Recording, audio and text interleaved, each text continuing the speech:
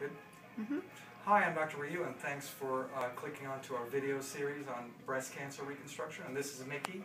Thanks, Mickey, for letting us videotape this. She was nice enough to let us videotape the preoperative markings, and if you click onto that, you'll see it as well as the entire surgery, which included bilateral delayed reconstruction with alloderm. Mickey's 56 years old, perfectly healthy, no medical problems whatsoever, and she was diagnosed with bilateral ductal carcinoma in situ with a 6 centimeter lesion on her right side and a smaller DCIS on the left, which happened to have a focus of invasive infiltrating ductal carcinoma. So she underwent bilateral mastectomies and bilateral lymph node dissection, which were negative for lymph nodes. So she's a stage 1 breast cancer patient. And we saw her 6 weeks ago for a reconstruction that was 3 months post-op from her bilateral mastectomy. And we ended up doing bilateral delayed reconstruction using tissue expander and alloderm. So we're now 6 weeks out. And how are you doing, Mickey? Fine. Tell us about your experience. How was it? The surgery was very painful. I was quite uncomfortable for 2 days, and then pretty uncomfortable for 3 weeks. Couldn't sleep, a lot of pain. Right. Some emotional trauma, Yes. that kind of thing. About week 5, everything changed dramatically. I started feeling really good. She felt normal about a month, 5 weeks out. Yeah. And that's pretty typical. It's a very painful operation to go through. If you look at the video, you can see that we have to elevate the pectoralis major, which is the main muscle of the chest. If you do it on one side, it's painful. If you do it on both, it's even worse. So what Mickey's expressing is very typical. It's quite an uncomfortable recovery, and typically 4 to 6 weeks is how long it takes to get over it. We also put drains in it, as you recall, and we took those out on Monday or Tuesday. On Monday, after doing it on Thursday, so 4 days post-op. And you were able to shower after that. Right.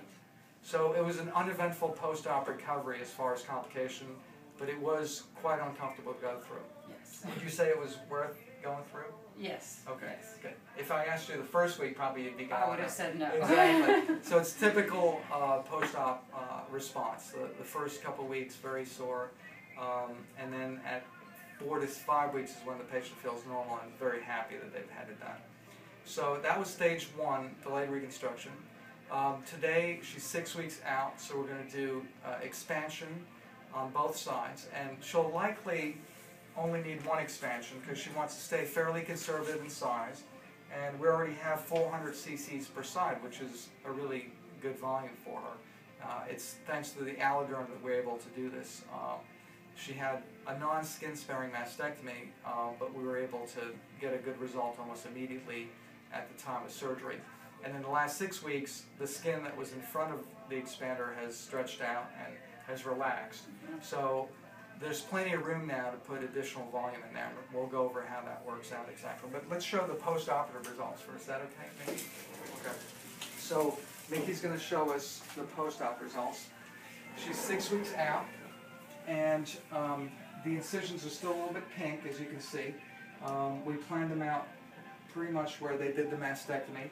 The inframammary fold was an important step, as you recall. We marked that out preoperatively, and it's very, very symmetrical. It's very close to the midline, so the cleavage is really good. You can see it comes right to the center. So she can have a beautiful result. But she's lacking fullness up here, and that's why we're going to expand her further. There's 400 cc's in there now, and we'll probably put at least 100, maybe 200. Here's our pre-op views. Her frontal is right here, and you can tell, as we showed in the marking video, there's basically no breast at all. They removed the nipple, they removed a significant amount of skin, and there was no trace left over where the folds were. So we had to make them from scratch. So we were very precise in how we elevated the inframammary fold, as you recall from the surgery. If you click onto the video of the surgery, you can see that all this was carefully marked. And when we elevated the mastectomy, we went to and no further than the inframammary fold. This is the 3/4 view on the left side and 3/4 on the right.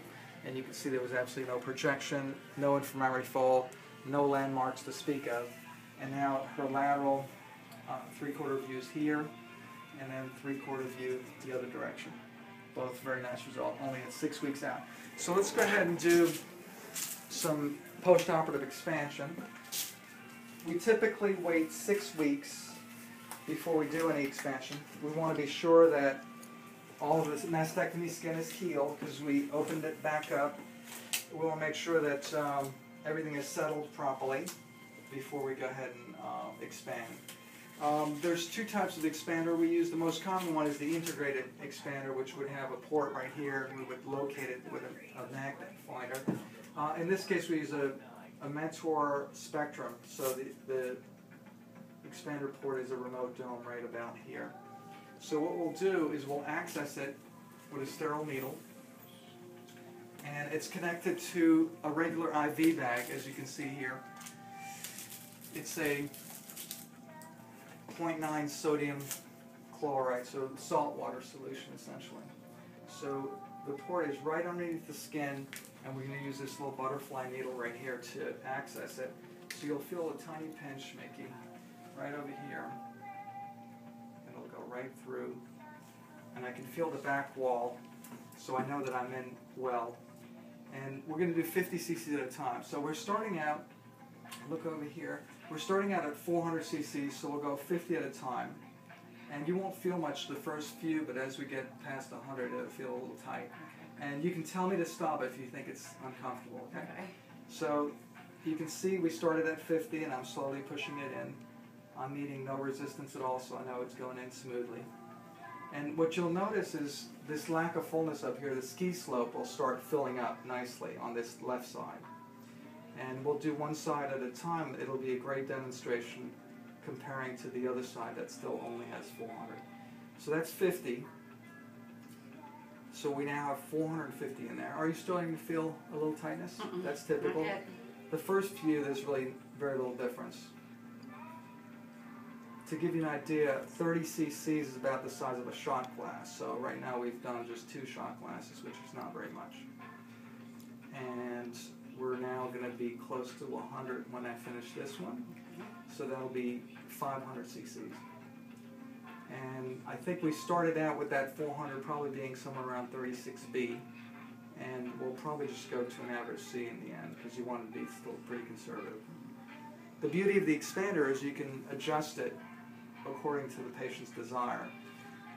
The technical limitation are obviously how much skin there is, so occasionally we have to limit the size based on the paucity of skin or the inadequacy of skin, but in this case we're able to have very nice flaps that are smooth and pliable that expand really well, so there's really no limitation. We'll just have Mickey decide the final size.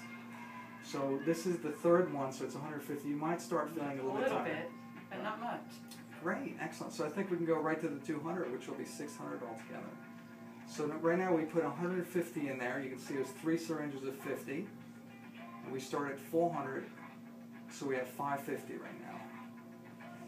And you can already tell that the upper pole, or the top of the breast, is a lot fuller compared to the right side. There's now fullness over here, as opposed to the deflated look there. Are you okay going another 50? Yeah. Great, excellent. And I probably will stop at 200, only because you really seem like you were very conservative. So, and if we have to, we'll take some out if you think it's too big, before we exchange it. Or we could put a tiny bit more. So, but we'll leave it at 600 for the next couple of weeks, and have that relax some more, and then you decide if that's going to be the final volume. And the choices are, the great thing about this expander is that you can just take the port out and then leave it as a permanent prosthesis.